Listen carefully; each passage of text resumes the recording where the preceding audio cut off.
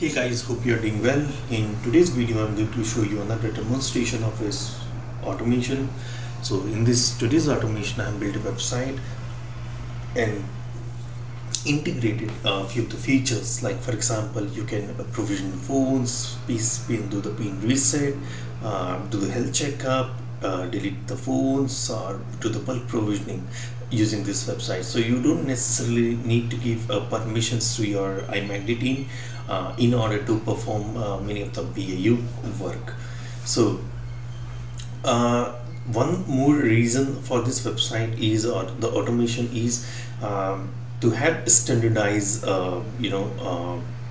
information given back to the call manager. For example, let's say if you've got a request from a user where the user is asking for a phone account where the user can log in. So you have to create a device profile, you have to create an end user, then you have to create a voicemail, and you have to associate that device profile with the end user. But sometimes what happens is, like due to human error, we may forget some of the information. For example, associating the device profile with the end user. So when we give the credentials back to the end user, so the end user will try to log in, and of course he'll not be allowed to log in because the profile is not associated. So this comes in human error. So in order to reduce the human error, so we can make use of automation, and you can save some time. Of course, one of the important factor is saving some time. So provision any of these items, right? Phones, device profile, Java. It takes minimum of duration from starting from 5 minutes to 15 minutes, depending on how well experienced the iMACD team is. So in order to reduce the time, so this automation can help you. So let's get started. So at this moment, if you see in my lab, there are two phones configured. One is registered and one is unregistered. I have two users, and I have few I have few directory numbers or route patterns configured here. So let's get started with the dashboard here. So this is the first page, how it looks like. So if I go to static phone Jabber page, so you can basically deploy IP phones, static IP phones, where by static IP phones I mean you can assign the IP phone with a static number. You don't have to log into the IP phone with a device profile, or you can do Jabber deployment. So this is something you can do individually. This is not in bulk. I'll again take you through. So this is about provisioning extension mobility profile. You can provide provision the extension mobility in any of both of these tabs, right? It gives you it gives you an option to provision the voicemail account as well. I'll again talk about this. In this tab you can reset the PIN, password, and the voicemail PIN. In this tab you can find the inactive directory numbers. From this you can find the active voicemail users. From here you can do the health checks. From here you can do the ideal file reset. Here you can delete the users, and from this tab you can provision the users in bulk, and this is the place where you upload the file in order to provision the users in bulk. So let's get started with one by one. Before I start, I'll show you that how many users I do have configured in Unity Connection. So these are the 8 users currently configured in the Unity Connection. So let me show you how you deploy a phone Jabber. So let's input a user here. For example, let's say test 1. Let us give the name of the user is test again. So in this field I have entered the user ID, in this field I have entered the first name, in this field I have entered the last name. Here it is asking me for the extension. So either you can choose to provision the extension. If you don't want to choose, or if you don't want to provision the extension, the automation tool itself will assign a DID for the user. So let's see how does it look like. So I'll leave it blank at this moment. I don't want to fill this.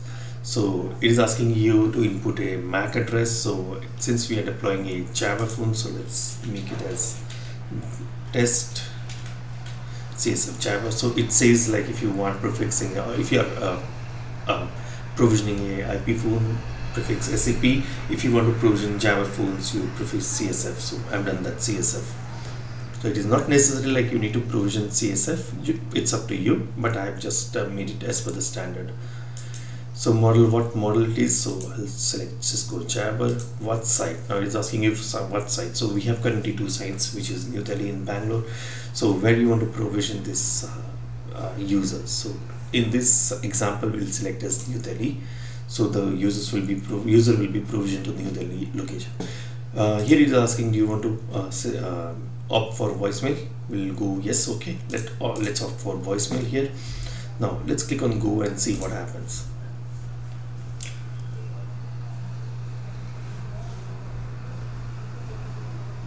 Okay, so the provision looks to be completed. So here is the data what we have entered. So let's see what it says. Okay, so it says for Delhi location you have these numbers available in your range, and out of this number the availability ID that will be assigned to this user is to 20,001, and it says like end user has been created successfully, end user has been extension has been created successfully, phone has also been created successfully, device has been successfully associated with the end user, and voicemail account also has been created. So let's see if we have got the test 1 user in the call manager. Okay, so we see the test 1 user here. Okay, so you see here it has created some username, password, etc., and it has enabled these options. Basically enable the user option for the IMN presence. It has associated the Java user here. Okay, it has selected the primary extension, and it is standardized by associating the end user information rules. So let's see the Java profile. So earlier, if you remember, like there were only 2 phones. Now the Java phone has also been created. So the device name is entered as this. So we entered the first name as test and last name also as test. So it is enter the information like first name, last name, and Java account. And we selected the site as Delhi, so it has provisioned the phone in Delhi. So it is associated the CSS as well here. So it is associated or given the only user ID is test 1. So rest of the parameters remain same, or as we see, right, the next available extension was 20,001, so it is assigned 20,001 to this particular phone. So partition is selected, it is given the alerting name, ASCII alerting name, voicemail profile is default, CSS it has assigned, it has done those call forward settings and assigned those necessary CSS what is required for this site. It is created display name, mask display name, and also associated the end user with the line. So this is about CSF Java here. So let us provision one more user, but this time we'll provision the user with a physical phone. Okay, so let's enter another user. Let's say it's test2. Oh, before I show you test2, I wanted to show you Unity Connection users. So let's come here. So in the last test and the last user what we provisioned, so we see the account has already been created as test1. So in the last selection we made voicemail to be yes, so that is the reason this account is created. So now we'll associate or we'll create another user as test2. Let's see if this account also gets created, but this time we are going to select the phone model as a physical phone. So I'll show this in next few seconds. So we'll enter the first name as first name, last name, and we'll leave the DID as blank. Enter the MAC addresses, any random MAC address 00001. Now here we are going to select the phone model as 7942, and we'll select the site as Bangalore. We'll say no to voicemail. Let's see if voicemail is getting provisioned or not. So we are not going to select any DID for this site as well, Bangalore site as well. Let's see what DID gets assigned. So Bangalore should get assigned the range of 10,000 series, whereas Delhi is supposed to get assigned a 20,000 series. So in Bangalore it should be 10,000 series range. Okay, so we see so we did not pass any extension, so extension was empty. So now it says like available numbers are this. Now the DID that will be assigned to the user, or the extension that will be assigned to the user, is 10,001. So we see all of these are successfully associated or created. So let's validate it in this call manager as well.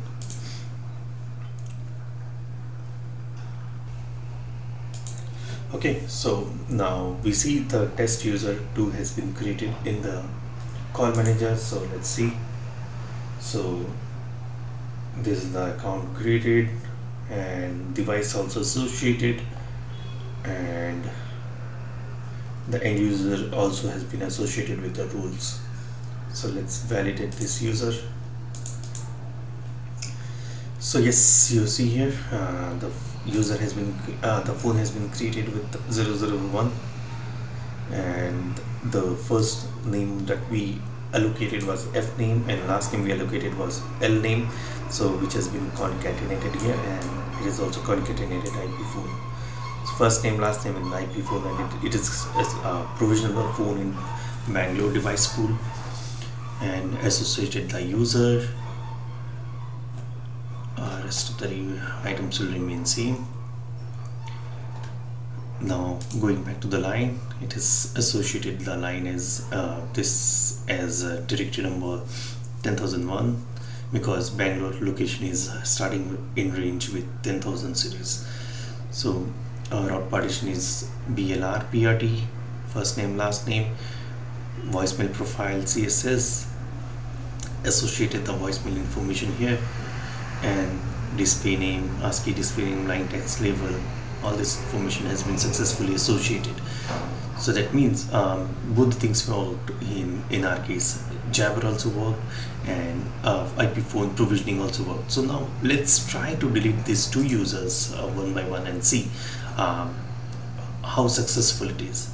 So what we are going to do is we are going to use this area UTP phone delete, and you will enter the ID as test. Was it test 1? Yeah, test 1. So I'll enter this as test 1, and let's see how the delete works. So you don't need to put many information here, just put the user ID and it will do rest of your task.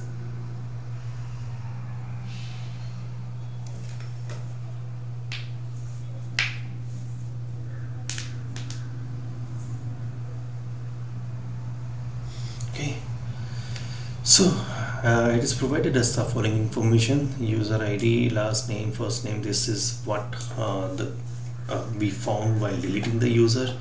So the user had this user ID, first name, last name, and device is associated, and also the directory number and the partition. So let's validate this if this is correct or not. We cannot validate because it is deleted. So the user has a voicemail account in Unity Connection as test1. If you remember, in the first time when we provisioned the user, we provisioned the user with a voicemail account in the first case, but in the second case when we provisioned the user with test2, we did not provision the voicemail account, so which I can show you here. So test2 is not there, test1 was there, but that has been removed. So what it says, like, end user has been deleted from the call manager, phone has been deleted successfully, directory number has been deleted successfully, and user has also been deleted from the Unity connection. So let's validate this in here in the end user. So you see test1 is gone. You see the Jabber phone is also gone, and the directory number will also be gone. So the directory number was 20,001. So let's check that out. There is no 20,001 here. So let's delete one more user. In this case, we don't have this user in Unity connection. Let's see how it behaves.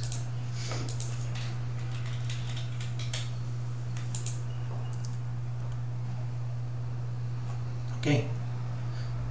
So it has found the user here in the call manager with this information, and this was the partition and number. As I said, like, the user was not configured in Unity connection tool, so it is mentioned like the user is not found in Unity connection. so it has disassociated or removed all the other information. For example, let's go to the end user here. We'll see only 2 users what we had at the beginning. We are only left with those 2 users. Phones, yes, so the phone is also gone. The directory number was associated with 10,001, so we'll see here 10,001 is also not there. So that means this provisioning of the IP phones and deletion of the accounts are also working. So let's see this with the provisioning of end user as well now, or provisioning of extension mobility profile. So we'll again use let's use test 3 this time. T3 or maybe test. Again, it is asking you for DID information, so we'll not put any DID here. So what phone model you would like to create? So we'll create a device profile with 7962 phone model. Now let's associate this device to the site Bangalore, and let's select the voicemail as required as yes. So we'll go and select this as yes, and oh, it is asking you the minimum character that has to be 4 letters. So what we'll do is we test first, test last. Okay.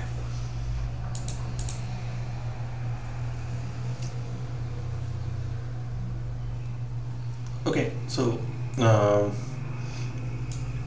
end user created successfully, extension created successfully, device profile created successfully, device profile also been associated with the end user, and the voicemail is also created. So let's see the voicemail first. So we created the user as test 3. Let's see if voicemail exists. Yes, so we see here the voicemail exists for this user. Now let's see the end user here. Okay, so end user also has been created. First name, what we have provided, the first name and last name has appeared here. So it has associated the device profile, enabled mobility, associated the primary extension, associated the end user role. So let's see the device profile here. So device profile has also been created here. So if you see here, the device profile, description, soft key template, and all those has been associated. Let's see if extension mobility services has been associated or not. So we see here the extension mobility service has also been associated with this. And now if you see here, we have associated a speed dial as well, so which has appeared here. So let's see. So 12345 is a test number which we called in order to make calls to help desk number. So that has also been associated. Now we'll see the line. So line has also been created, the same information what it has done for the phone as well. Alright, so now as we have seen the extension mobility bulk provisioning for the user individually, right? So let's see how does the password and pin reset works. So we'll try to reset the password for the voicemail pin maybe. Let me set anything random. So let's see if that works. Okay, so the user is found in Call Manager and Unity Connection both. So that means the user exists in both the location, in Call Manager as well as Unity Connection, which means it is found here and it is also found here. So now it has set the voicemail pin to this, whatever we have set. So let's also change the user ID, password as well, Cisco123, and let's also change the end user for the Call Manager and user pin. So let's see if this works. Yes, so the end user password is now set to this, end user pin is also set to this. So that means you can change the end user pin or password easily from here. So this will save good amount of time. So now what we'll do is we'll again delete this profile what we have provisioned and see if that works. So right now if you see, the test user is available here, the device profile is also available here, and test voicemail account is available here. So let's try deleting this account, test 3. Okay, so it says like these are the information that is that what we have found. This is the user ID. First name is found as this, last name is found as this user has a UDP, and then directory number is this, partition is this, and the user also had a voicemail account. So all this thing has been successfully deleted from the call manager and Unity connection. Let's validate this. Okay, so you see the device profile does not exist anymore, the end user also does not exist anymore, and the user has also been removed from the voicemail server. So I hope that makes sense. We have validated phone provisioning, extension mobility provisioning, UDP delete as well. So now let's see what we have here, inactive DNS. So what it means is like what are the inactive directory numbers you have in the call manager that will be listed. So right now you see 10,000 is an active account, so 10,006 is also an active account. What we don't have active is only 20,000 here, I think. Yeah, 20,000 is not active. So let's see if it fetches the report here. So when I click on finding inactive DNS, it has given me some report. So let's see what this report says. Okay, it says 20,000 is the inactive DNS. So let's test it with one more account maybe. So what I'll do is I'll create another directory number maybe, or maybe copy this 20,003, save, and also add one more is 10,003 in, let's say, backdoor partition. Let's make it as inactive. Let's click on find inactive DNS. Let's download the report. Yeah, so if you see all these entries, whatever was not inactive, so all has been found here. So in my last test or whatever directory number I have created as 10,003, that has also appeared here. So 20,003 is also appeared here, which is found to be inactive. So you see here, this is not associated or this is inactive. And if you notice, like it is not giving you the list of the numbers which are active. For example, 10,000 or 10,006 or 15,000. It has not given you those information. All right. So I hope this makes sense. So this is very useful when you are trying to find out the inactive numbers, so that you know you can easily delete them from the call manager if that is not required. So let's go to the next one. So next one is active voicemail users. So why this is useful is let's say you want to delete users from the Unity connection because many of the users are not using the voicemail feature, right? So in such cases you would like to delete the inactive users from the voicemail. So what I'll do is I'll click on find active users and see who are the active users currently using the voicemails extensively.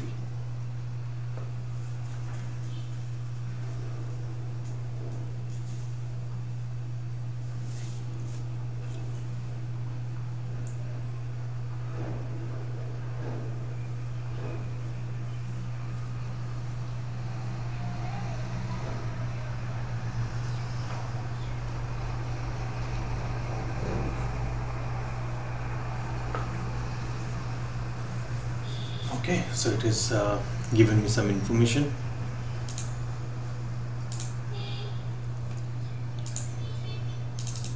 Okay, so we found only one user who is using the voicemail extensively. So we see that is 10,002 who has got 6 total messages, then 6 is in inbox, 0 deleted, and the last message time is 2021-0520. So this was the time when the voicemail was last time received on this particular account. So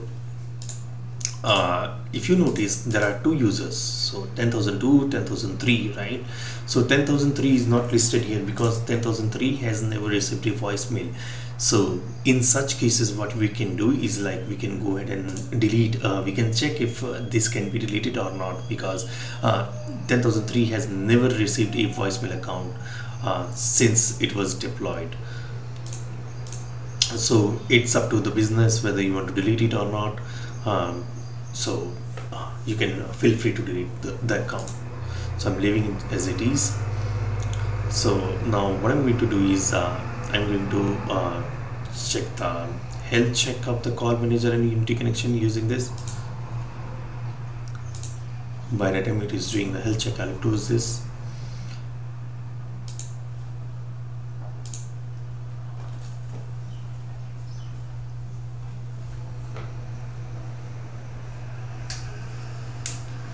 So the health check will take at least around a minute. So where it is fetching the information from the call manager and Unity connection, like for example, what is that database application running at this moment, and what are the other things important required for the health check to be completed. So this is something which is very useful for the BAU work. So just to make sure like our call manager status or call manager cluster is running fine. In case if it is not, then we can report it back to the late L2 team or the team that there is some issues with the call manager or maybe Unity connection.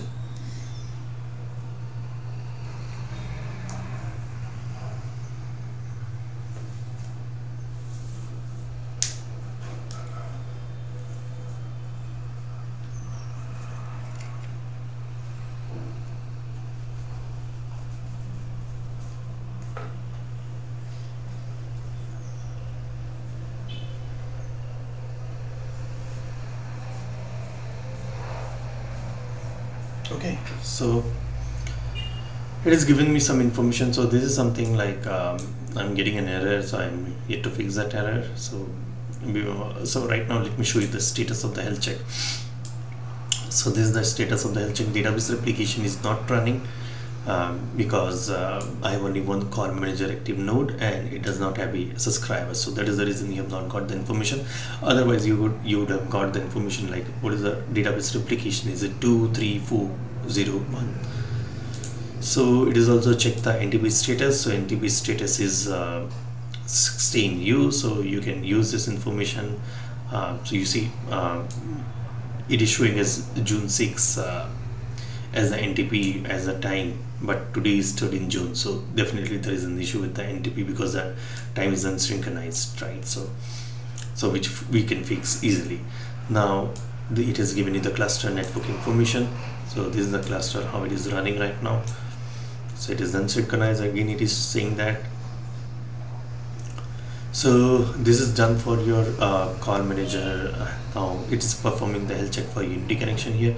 So again in Unity connection as well, it is saying you like database replication is not running because Unity connection is also running with a single node, and it has given you some information here as well, like what is the current host name, what is the host name, what is the date time, what is the time zone, etc., and uptime of the Unity connection, etc. So this is useful when you are using it in the BAU world. So before I go to the idle, let's show you the idle file reset as well. So I have a phone which is currently up and running. So let me show the phone here. So the phone is 172.16.0.13. Now what I want to do is I want to delete the idle file of this phone, but just to let you know, like there is no idle file installed in this phone, but I'm just going to show you like you can delete it just by sending the commands to the phone. I'll just show you a demo, but it is not going to delete any of the idle file because there is no idle file present at this moment. So I hope you can see the phone right now, which is registered as 10,006. So what I'm going to do is I'm going to enter as 172.16.0.13. that's the IP address here, and the model is 7940. At this moment I have created this idle file for 7940 only. Reset the idle file. So you see right now on the screen there is nothing happening at this moment, and it is doing some, it is processing some information in the back end. So let's see what happens.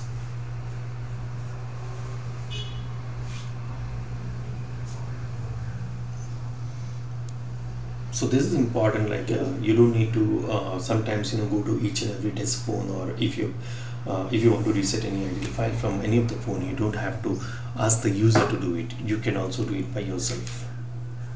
You see here, so the phone has gone to the settings and went to the security setting and trust list, and it tried to delete the idle file, but since there was no idle file present, so it did not do anything. But however, this task is completed, so that means we are able to send the keys back to the phone properly. Okay, so let me stop this video. Alright, so the last thing what I wanted to show you is the bulk provisioning here. So the bulk provisioning here, from here you can deploy a good amount of phones or device profile or Jabber in bulk. So if you want to see how does a sample file looks like, so what you can do is you can download the sample file. So this is how your Jabber sample file looks like.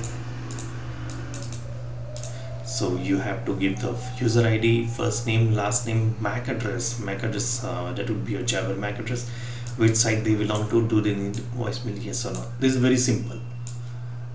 You have to fill only this information in order to provision the users and the phones.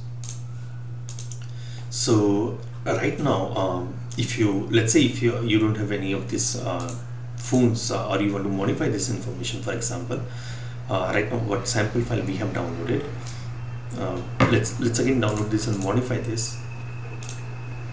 Okay, so let's make the user IDs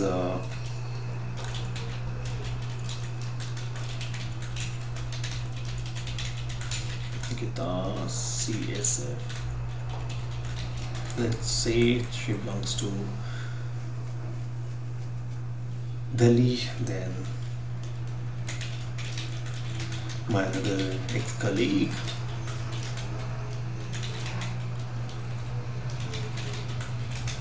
and now let's create one more.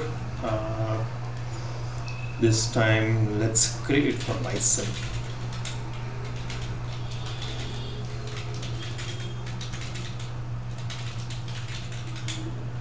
Let me make myself to Bangalore, and let me also get the voicemail. Now what I'm going to do is I'm going to save this file to downloads Jabber. Already there are some Jabber, so I'll make it test folder and save this file as Jabber. So you have to make sure like this file is in CSV format.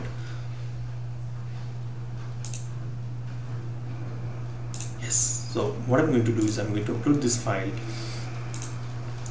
here. So downloads, use test Jabber upload. So file upload is successful. Now let's provision this file. So to provision this file, you have to select the file from here and just click on provision.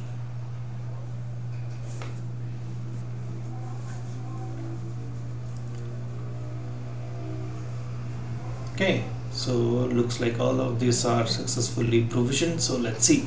So in our previous case, if we open the account here, so voicemail should be created for Nikita and Avinash. So let's see if the voicemail is created for Nikita. I see. For Avinash, I don't see. Let's see what happened.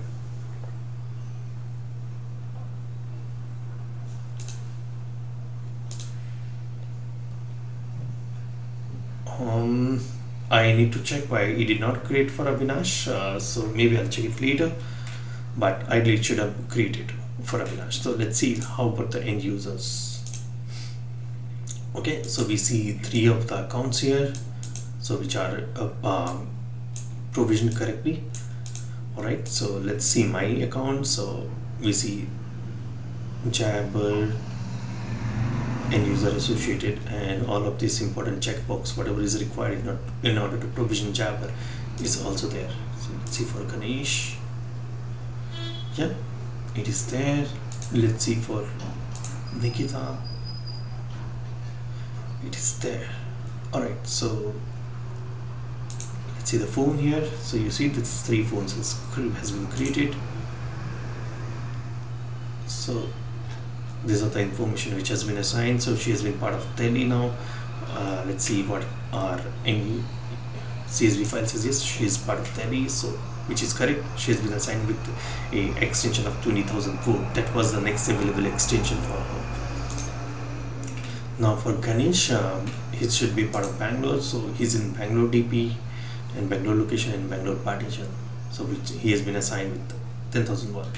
So for myself, again I'm part of Bangalore, so my extension should be 10,002, I guess. Yes, 10,002. So we see device pool, we see owner user ID associated and all those information correctly. So this is how you are going to associate the voicemail users in bulk. So I know in this thing and user has not been created for me, so I'll check it out why it was not created, but otherwise everything should work as it is. So there are many features, many more features which can be added to this provisioning tool. So for example, which will make your life easy, for example, is taking the screenshot of the IP phone. That can be one of the thing which we can do, but I've not done it yet. So another thing would be like getting the phone registration report in the same page, so that you know if the phone is registered or not. So those are things, and a few many things what we can think of which can be added to the PAU. Let me know your thoughts, what can be added to this dashboard, so that it'll make in voice engineer guys life easy. I hope you like the video. Please share your review, comments, and let me know what things can be added. Thank you for watching.